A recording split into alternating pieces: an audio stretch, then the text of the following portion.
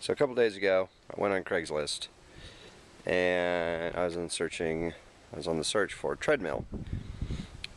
Well, I got a hold of Gary, who lives in Ada, and he was giving one away for free that was no longer working. So today, I drove up there and met Gary, super cool guy, and I broke this treadmill down, pretty much in his driveway. He lent me some of his tools. Really cool guy. Beautiful house. And I originally had to break it down just to get it in my car. But the reason why I broke the rest of it down was this, which is the treadmill motor. This will be the backbone of my windmill that I'm going to go ahead and build. So the theory is, as I spin this, it generates electricity. I'm getting 2.5, whatever, up to 3 if I really push it.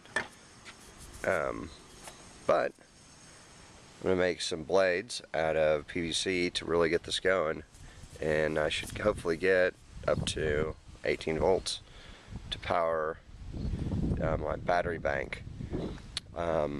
These are the ends of the treadmill, the belt actually laid. This is a nice ball bearing, so I'm trying to mount it on the windmill on either one of these. I just went online and found some directions.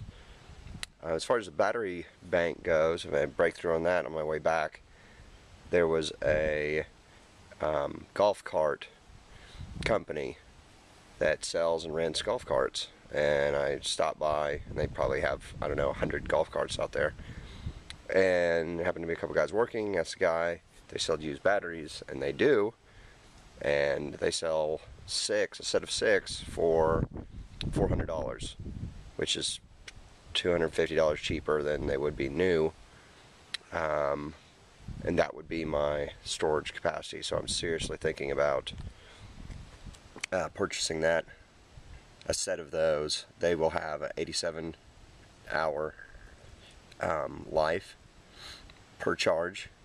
New, they're 105, so I'm losing a little bit there, but 87 for that price is fantastic.